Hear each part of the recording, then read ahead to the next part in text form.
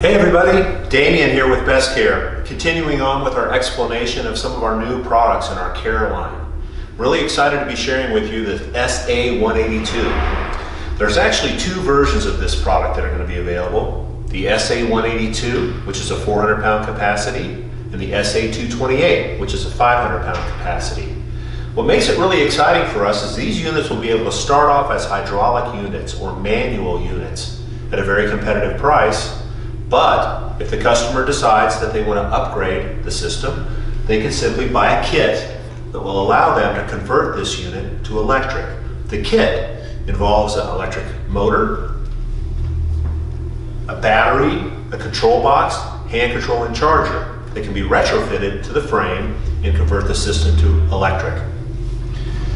The unit is really small, so it's designed to fit in very tight spaces.